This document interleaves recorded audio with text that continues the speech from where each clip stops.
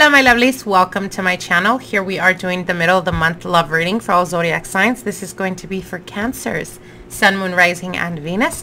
Let's get right into your reading. Cancer, let's see what Spirit has for you guys for the remaining of the month. Oh wow, alrighty. All right, Cancers, you guys have Leo, Aries, and Gemini energy. You may be dealing with the Leo, and Aries, or a Gemini for the remaining of this month. This could be a person of your interest, or this could be the energy that you take on or that you need to embrace. Now, you also do have, for those of you guys that are currently single, you're definitely having your eyes on someone, someone that really pushes your envelope. This is a person that is not necessarily the type that you usually go for. Now we have the Lovers card here, and this is Leo energy. So this is expression. I feel that for some of you guys, this person intimidates you. We have Aries energy here, but doesn't necessarily mean that that's their sign. It could just represent that that's how you're viewing them. And this is the radical type of energy. This is a person that is very daring, very fierce. And with the complexity card here, I feel that you're definitely seeing them as, like, they definitely catch your attention, but you may be a little bit intimidated by them. You don't really know how to approach them. Now, you also have Trine here, which is flow. This is talking about, it aids us, enriches us. It's a benefit, basically. It's energies that are benevolent to you, or that are trying to guide you.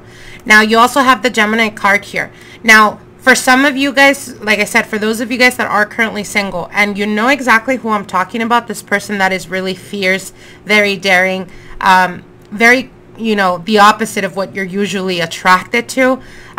What they're saying here is that for this connection, and I do see this evolving, but what they're saying here is that you need to embrace the energy of that of Gemini. So Gemini is an air sign, but this is all to do with communication. So you have to speak up, Cancer. You have to let them know, or, you know, basically embrace this new beginning and throw yourself out there. Like, literally jump in the pool. Don't, like, tiptoe, tippy-toe, or whatever the hell you say that, around the pool. Just take a leap of faith and jump, like, wholeheartedly into it. Because I do see communication, and I do see progress in this connection. And here's the thing, what I'm seeing is I'm being shown like white and black and then gray in the middle, but the black and the white are vibrating, like, majorly.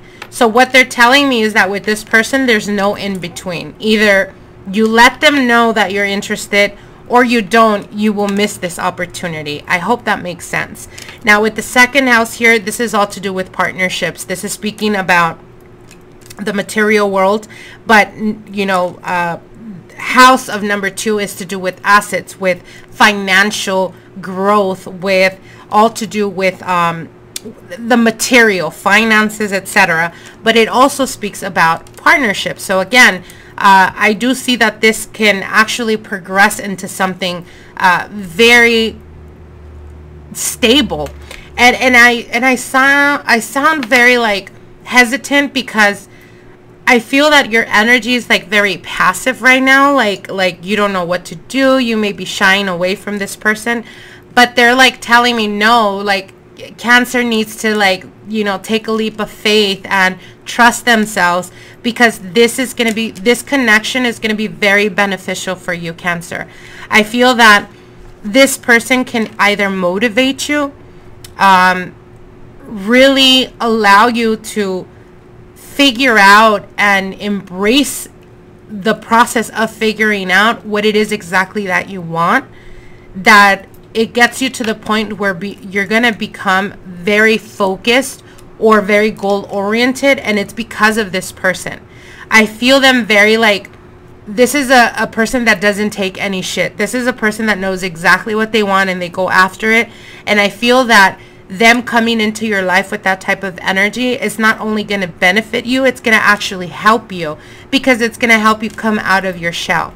So definitely embrace that. Now, for those of you guys that are in a long-term committed relationship, there's a lot of things that you guys are currently working through. And one of them is to understand that there is a need for you to have a nurturing partner, someone that is loving, that is caring. This brings out the best in you, Cancer. But I feel that the person or your partner, the one that you are currently with, may be very focused and consumed in their own life or in their pursuits, that they've kind of grown or pulled away from this relationship. So at the end of September, I see you guys having that conversation where you guys are trying to figure out, where do we go from here? Or can we even fix this? Because there's this immense energy of the partner being very focused and wanting to achieve or wanting to continue achieving. And I feel that you've either grown complacent or you're not pushing yourself enough. And it's getting to the point where you feel, or there may be a need to communicate because you're suppressing what you truly feel, or the fact that maybe you feel lonely, or maybe you feel like they're not giving you enough attention. And that conversation will come up sometime in the end of September. Now, the energies currently influencing you at the moment, Cancer, is gifted, innocence, and mediumship. Gifted is something that there are hidden talents in you, Cancer. And if you are currently being pulled or very attracted to a specific person that perhaps either is very spiritually inclined, or they have certain gifts that perhaps not a normal person would possess, and that could be one of the reasons that is grown very intriguing to you. Innocence is representing to me the energy that you're coming into this connection with. So there is an intriguing type of energy. There is an innocence to you. And that's the reason why they're telling me, I feel you like intimidated by them. I'm not sure what it is exactly that intimidates you. It could be their personality. But I feel that, again, this person is definitely going to bring you a lot of benefit, because what they bring to the table is very enriching. And it's not just on the physical, it's not just on the financial side, because I feel that this person is amazing at making money, but I feel that it has more to do with tapping into yourself and them helping you or showing you how beautiful of a human you are, that it helps you rebuild the confidence in you. And mediumship, open yourself up, Cancer, because I do see you guys being very intuitively pulled towards situations, people, or opportunities that may be coming to you for the remaining of the month. So listen to that intuition. I hope you guys enjoyed this reading, and we'll see each other soon. Bye.